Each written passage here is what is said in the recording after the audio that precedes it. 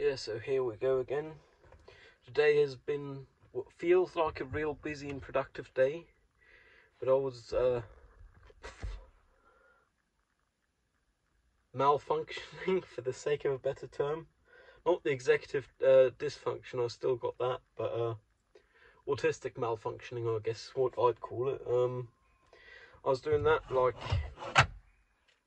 first 2/3 of the day, but the last third I was real productive. I mean, the day's practically over. It's past 9 p.m. at this point, but I folded my laundry for the first time in months, so I'm real happy about that.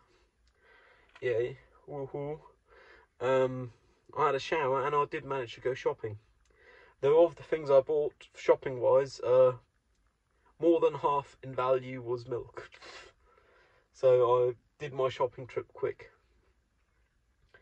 On my way out from the parking garage at the shopping centre, I had a situation where something that would cause me discomfort would help someone else more stop their discomfort of a greater extent, because I don't value my own discomfort or comfort very much, I guess. Which was a couple of lads pushing a Beamer bike, trying to get it to start because apparently the battery run flat. The thing is, because it's a big car, I got jumper leads and a tow rope in it, so I offered them to jump them, and they were very happy about that, I guess. Which is something. Hell, why not?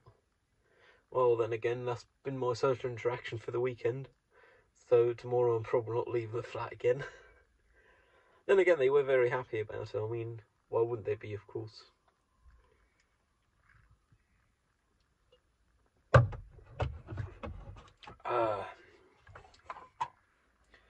I'm oddly proud about having managed to go shopping for groceries and having had a shower and folding my laundry, which is, I believe, things people normally have to do in life. Like, someone have to do it, so normally people have to do it, I guess, for it to have been done.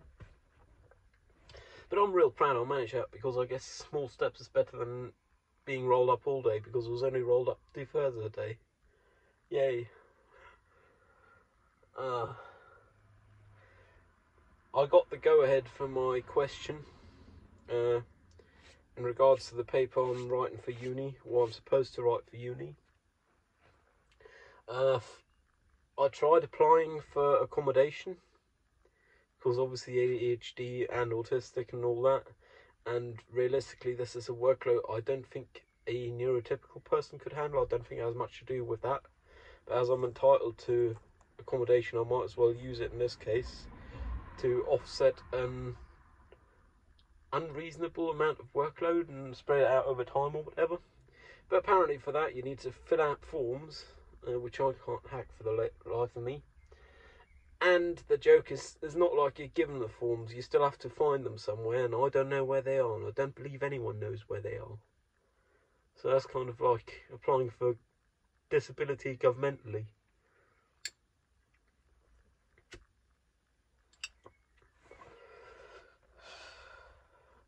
I mean, I've had a real productive day, but is not productive enough for being a full-time student.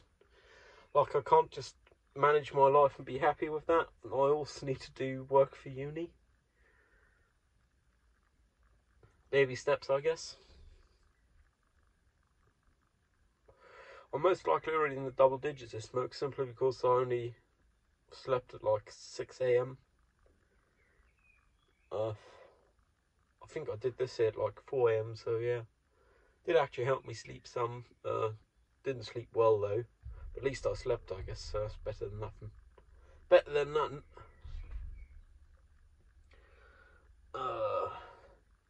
Yeah, those fellas were real happy I had jumper leads with me.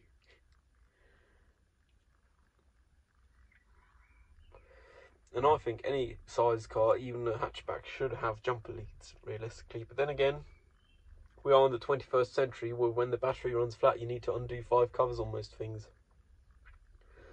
Like, that guy had to undo 6 covers on his Beamer bike, 6 screws to undo the cover to get to the battery.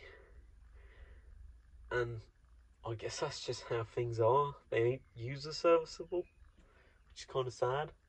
At least there weren't some proprietary heads or so, but I wouldn't have been surprised if it were. Nothing against Beamer, just in general. Because of the way things are going. Like, 80 years ago, that wouldn't have been an issue. Magneto and Kickstart. If you can't start it, you need to jump harder. Yeah, I guess I am occasionally a boomer in a Zoomer body, which is what some of my friends accuse me of. Friends, that's a good word. ADHD tangent again. Last time I sat here and talked to myself, I said, I'm sure friends would help. Thing is, I thought about it, and I don't think they would be able to. Not just in the fact that I wouldn't be cooperating and accepting help. I don't think there is a thing a friend or another human could do to help me. Like, I'm the problem. Then again, I'm the problem leads to depressive thoughts and shit, and I don't want that, so I'm not the problem. Lying to oneself for the sake of the Bee Gees.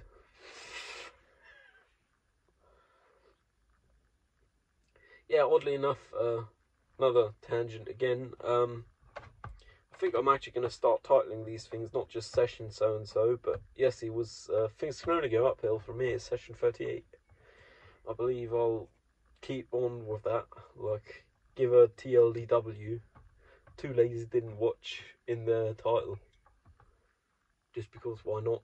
Help me index and better myself anyway, in my head. In my head.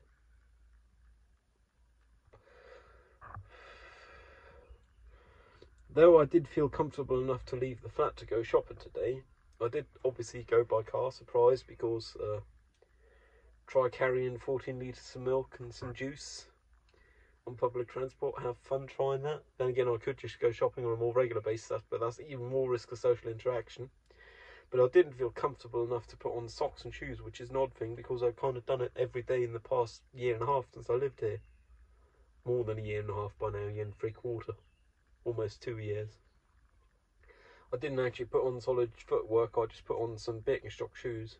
Birkenstock Bostons, which is kind of what I did in the home country. Like, use these shoes all day, but back then I drove barefoot.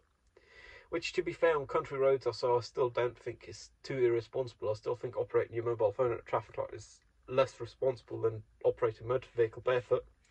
Then again, if you are barefoot, you might want to not go 200 kilometers an hour on the autobahn, which I had done at one point in time. Then again, we learn as we grow older.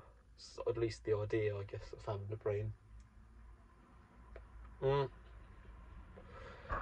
Though I left at a time where a lot of people would be coming back from weekend activities on a Saturday from here, I did manage to get a real good parking spot back.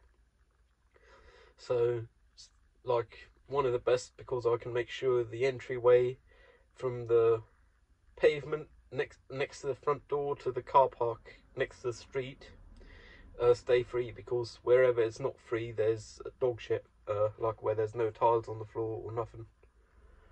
Like, we've got 2 rows small plaster stones, and on those you see the dog crap, but all everywhere else where there's grass you don't.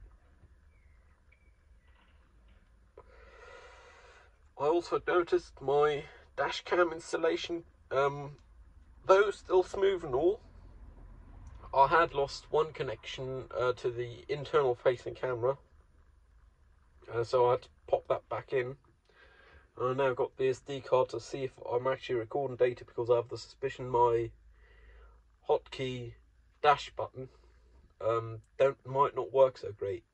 In the case of accident, it wouldn't be all too bad, because realistically, hell, if I got an accident, I'll have crash detection and it won't record after, so it won't overwrite it anyway. But I mean, for the sake of amusing myself at later times and debriefing myself, having button at the ready to save files might be adequate. Like, I believe the second time I drove with the camera proper installed and all, I was cut off by left turners at traffic lights twice, and they didn't have no left arrows. They just had a green light and they just turned left through me. Both times I luckily was fit enough to operate my vehicle brakes in a rather rapid fashion, which I don't like doing, but who does? Then again, the first person apologised and the second one didn't even notice I had to brake for them. Some people don't learn. I guess with the second case, because I was coming up to the traffic light, all the way up to the traffic light was a 30 speed limit, and from the traffic light on it was a 50 with a sign even indicated. So they might have not expected me to accelerate at the traffic light, though that's legally what I am supposed to be doing if I have a green light. Like, even if I do 30 all the way to the traffic light, which I do because it's the rule, it's the letter of the law, like from the traffic light on, one ought to do 50, well, max speed, but also you don't want to be hindrance to traffic, and you want to get where you're going, so you do the max speed or just under, but not 20 under, not 40% under the speed limit, because that's kind of a hindrance to traffic.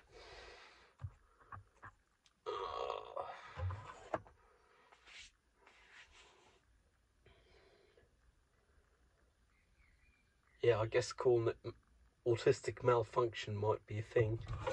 It's not executive dysfunction, it's autistic malfunction. Not being able to do nothing. Curling up, waiting for the day to pass so the next one can start so that can pass as well.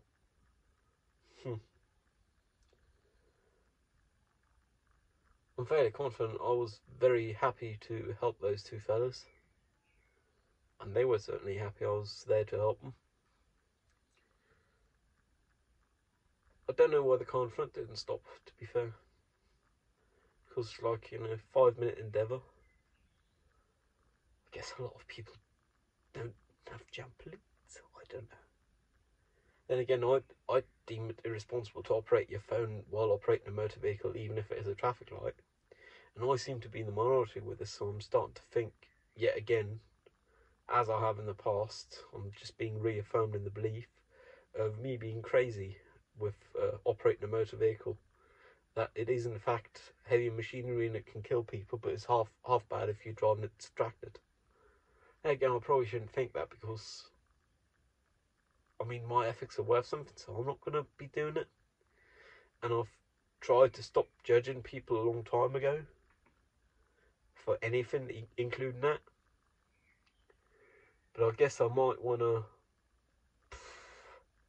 inform them that they can kill people, because I guess some people might have not come across the idea first. Then again, it's not my job, but I'm a participant on the road, which means if I don't say nothing, I'm complicit in my book, because I could tell them, and if they then don't kill someone, I'm happy to have caused them to not kill another human being. And if I don't say nothing, they kill someone else, then I feel guilty, complicit.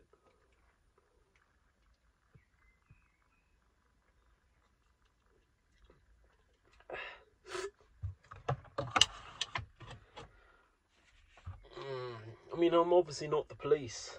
I'm not supposed to fine people for that also, which I don't have the power to and I wouldn't dare to. But as a person partaking in traffic on the road, I do feel I bear some responsibility to keep the roads as safe as they are supposed to be, even if they may have never been that way.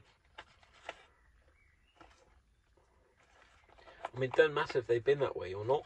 Just because something has been bad for a long time, or forever and never been great, don't mean you should throw your ideals in the wind, really. At least not my book. Most people don't seem to care enough. I mean, if you stop at traffic lights, like 3-lane traffic light, person to your right, person to your left, or up front, or even not up front, you can see them on their phones, like the people driving. The other day I seen a guy who was on his phone with, I'm assuming, their spouse sat next to them, and the spouse didn't care, they didn't care, the driver was on the phone, the passenger weren't doing nothing. Like, why?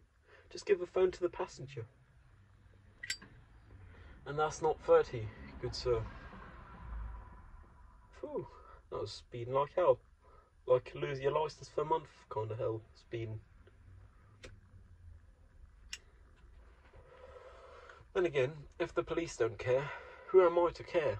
Besides an active participant in traffic who would like to not have accidents. I guess it's a matter of wanting them to do their jobs. Then again, I fully acknowledge the fact that they probably have more important things to do. Person driving by on their phone, surprise. Like, they might have more important things to do, but in that case, there ain't enough Rozzers. Like, hell, pay me £2,000 net for 80%, and I'll drive around and find people for it. I'll collect all the evidence so you can find them. Like, it might be a special place in hell right next to the lawyers for me, but in the end of the day, it kill people. Like, do people not realise, or do they just not care?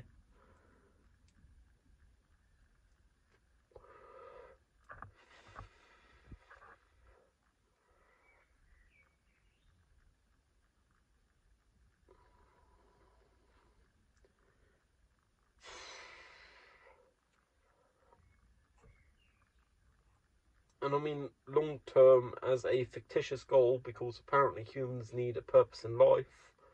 I have the idea, for example, perhaps one day modifying a car or building one myself from near scrap.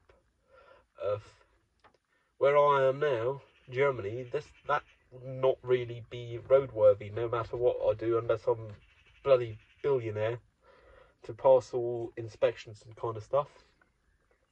And that's no matter how responsible I am in engineering it. Then again, seeing people drive around here, I wouldn't be surprised if you can drive around for a month without a reg plate on your car and no one would give a shit. But in this country, strictly speaking, not legal. So, but if I then go to a place where that is legal, a lot of other things are legal as well. Then again, if the things are legal or just illegal but not enforced, to a lot of people don't seem to make a difference.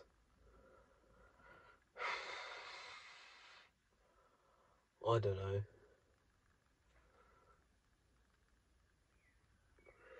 Like, I'm just going in circles here.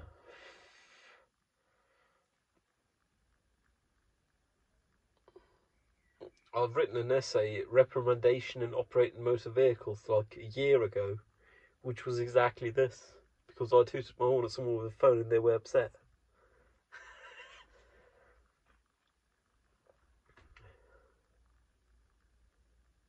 Yeah, I just don't know how to deal with this shit. And again, people operating their phones while driving vehicles, heavy machinery,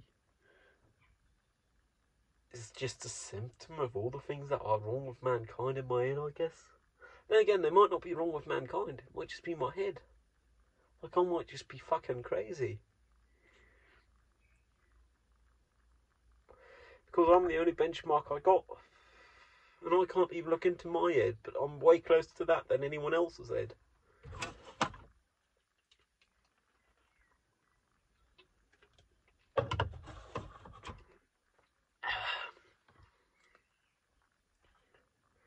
Also bought myself €5 worth of pudding, or yogurt, or mix of both,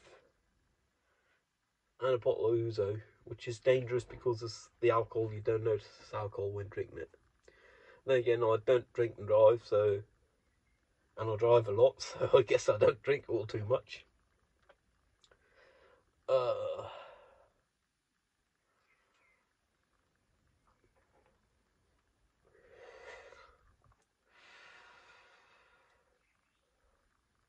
Like, I don't know if I'm the crazy one.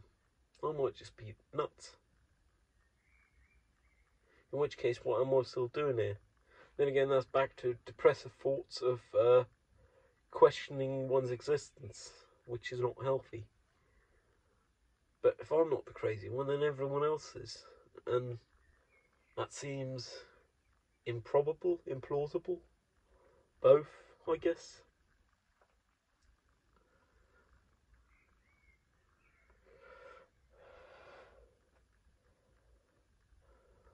I don't know, I think I'm just a crazy one. Well, I guess good news about me being over my, another tangent again, ADHD, being over, having passed this autistic malfunction of being human and functioning, is I'll be able to stick to my word and help that classmate on Monday. Which, to be fair, I believe I would have done no matter what, even if I couldn't do the public transport, because, hell, worst case, go there by car. It's bound to be a disaster because they have not the slightest what they're doing. But they might have it all figured out. I wouldn't know. They're the showrunners. Their issue. It's not my place to tell them. So I'm not.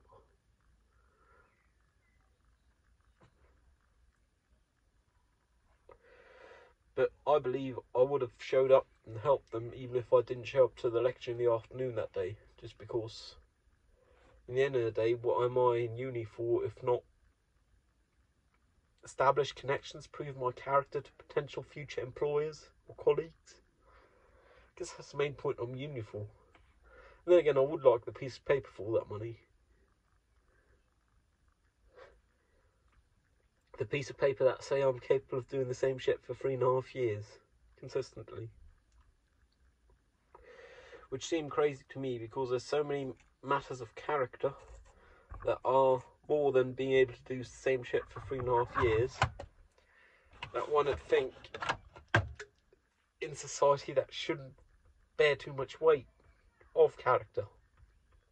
Like hell, I think I'm just a crazy one.